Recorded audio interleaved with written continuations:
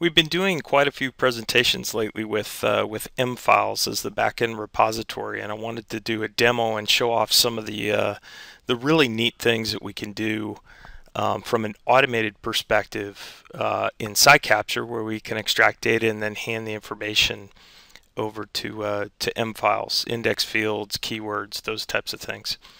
So in this example, I'll give you a quick look at the types of files that we're processing, and this is a standard demo that we do where we do an auto extraction through a pattern match of a file number for a law firm, and this is an actual customer.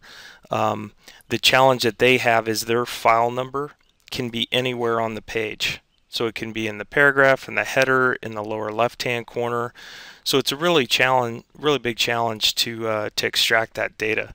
Now, this is a combination of some auto processing as well as some interactive quality assurance that we'll go ahead and do. So I've set up a hot folder for auto import, and in this example you could walk up to a copier. Maybe you've got a fax machine that dumps information into this directory. And we'll go ahead and grab one of these sample documents.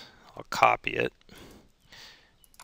And this simulates walking up to that network scanning device or fax device, and it actually drops in multiple documents into the system. Now in this example, SciCapture is watching this hot folder. We're going to pick up this document, automatically separate based on OCR patterns, and then we're going to extract data automatically. We're also going to do a couple things in the background during the initial process. We're going to convert the documents to fully searchable PDFs. So in M files you can do a full text search. And then we want some human intervention here. So we want to check our results before we release to M files. So if I open up the quality assurance queue, you'll see that that set of documents that I just dropped in is sitting there waiting for QA. So in our QA view, I can come in here, look at all the data that's been auto extracted in our QA view, and I've got a nice spreadsheet view with a row for each document. And if there were some errors, I could come in and actually change. I could add additional metadata if I like, but you can see I auto extracted all the file numbers from these documents. Now when I'm done, I click my Done button, go to Migration, and what you'll see in M files when I come in here, if I do a search, oh, there they are. It just took a second to add.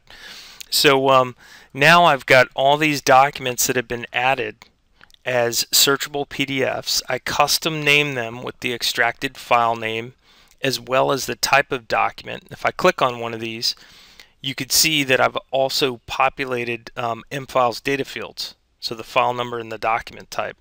So now I've got a searchable PDF custom named with all the extracted data as fields in M files, and I'm off to the races. I can kick off workflows, I can do all different types of things.